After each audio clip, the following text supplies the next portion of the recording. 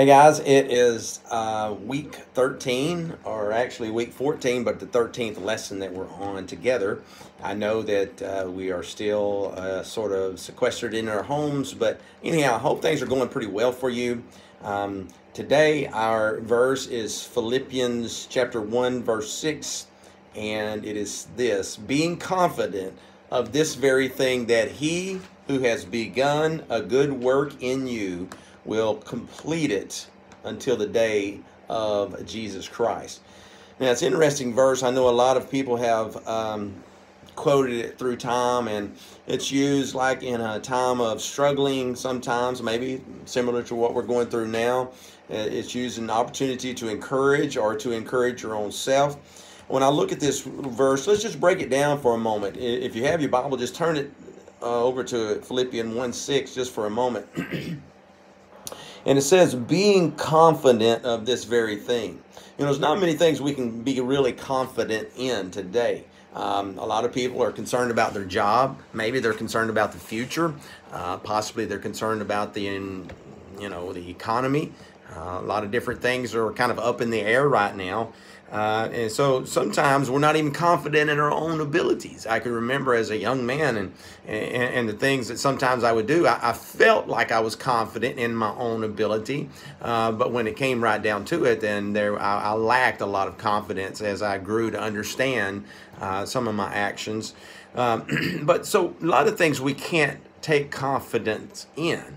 But here's one thing he's saying, to understand our salvation, and the struggle to say, yeah, okay, am I saved? Is God going to be able to keep me? Is it worth it? Well, we can be confident in that. We can know that we're saved. We can understand that He's come into our heart. He lives within us, the presence of His Holy Spirit. We feel it in our lives, and we can be confident in this, that it is He who begun the work in us. It's not of ourselves. It's not something that we did on our own. We know that God found us. We didn't find Him. He initiated the work. He has called us into this work. We didn't necessarily do it. Although sometimes when we hear people's testimonies about coming to Christ, they'd say, well, I did this. I trusted Jesus. I repented. I thought about it and all those things. But really, when we look at it, we understand, yeah, we had a part. We received and we heard from Him, but it was Him that drew us to Him. The Bible says that no man comes to the Father unless the Spirit draws him. So do you remember that good work that He did in your life, that He started in your life when you were saved many years ago?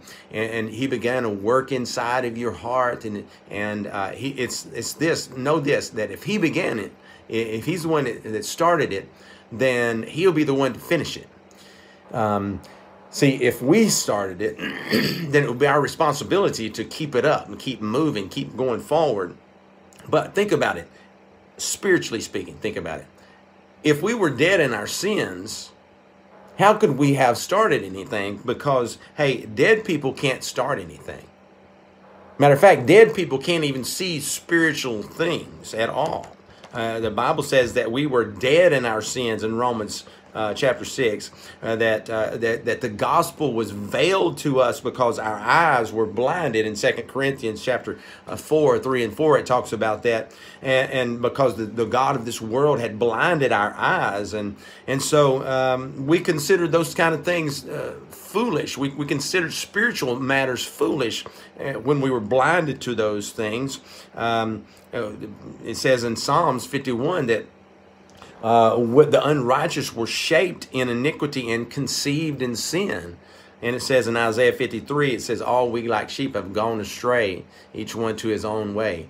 And the Lord has laid on Jesus the iniquity of us all. And so if we're in that state, a blind state, veiled in our mind, veiled in our ability to comprehend, if we were unrighteous and we were walking away from God, then how did we do the work of salvation? It was He who saw us in our sin, saw us and opened our eyes through the Holy Spirit and drew us to Him. And then now we're no longer unresponsive, and we're no longer unperceptive or unteachable or unrighteous, but instead now God living within us in the presence of the Holy Spirit makes us more able to perceive, more able to respond to the gospel, perceive the things of God, be teachable, live in righteousness and those things. And so we can conclude then that, look, the origin of our salvation is not us, it is God. So when you see this scripture and it says that, hey, be confident in what? In he who begun a good work in you. That's the origin of your salvation. You can be confident in that origin. And then you can also be confident in the outcome of that salvation that you've received from God. It says, look, he who begun a good work in you, he will complete it until the day of Jesus Christ. And so we know in that we're secure. Okay, I don't have to sit around and wonder, am I going to be able to accomplish this? Am I going to be able to be good enough? Am I going to be able to give enough or be kind enough or whatever? It's God that's going to continue to work in my life. We're not saved by performing good works, and therefore we're not kept by performing good works. It's Him who does the work of keeping us. You know, when I was teaching my kids, and well, first of all, I can remember learning how to ride a bicycle in the parking lot of a church called Piney Grove Baptist Church in Atlanta, Texas. And I was being taught how, and they would push you and let you go. And I can remember more recently how I've helped my grandkids and my kids learn how to ride a bicycle. And I would push them and let them go, but many times they might not have known that I was running alongside of them.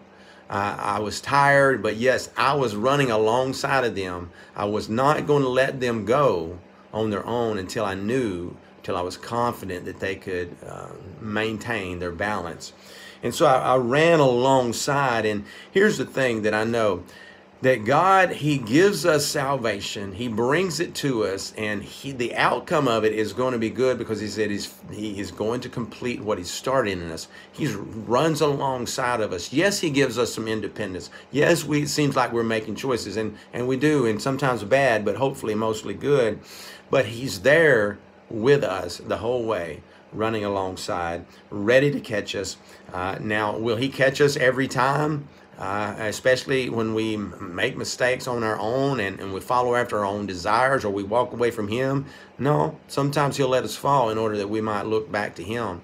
And, you know, I don't know if this is a time in our world history or not that we should be able to say, man, we're falling right now, or we possibly could see how we could fall. And if that's the case, I hope it brings about a revival to be able to say, hey, let us understand that the outcome of our salvation, or the outcome of our life, even if you're not saved, the outcome of your life is dependent on Jesus Christ. And for those who are saved, know this: He will complete what He started in you. So we can remember this scripture today. Understand our salvation by remembering this scripture from Philippians chapter 1, verse 6. Being confident of this very thing, that He who begun a good work in you will complete it until the day of Jesus Christ. God bless you, and have a good week, and take care of yourself. Bye-bye.